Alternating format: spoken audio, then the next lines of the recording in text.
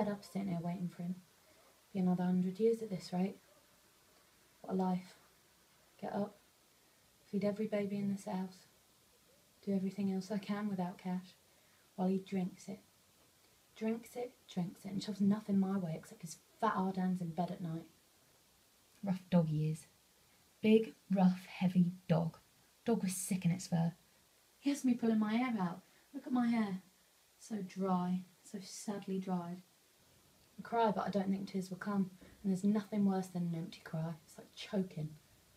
Why do we do it? Why do I stay? Why? You can cover yourself in questions and you're none the wiser because you're just too tired to answer. Always scrimping and scraping. He takes the gyro and does what he wants with it. Leaves a few pound on the table corner sometimes. Sometimes. But you never know when, and if you ask him, he'll chop you one. That's why I have to borrow. Borrow off everyone.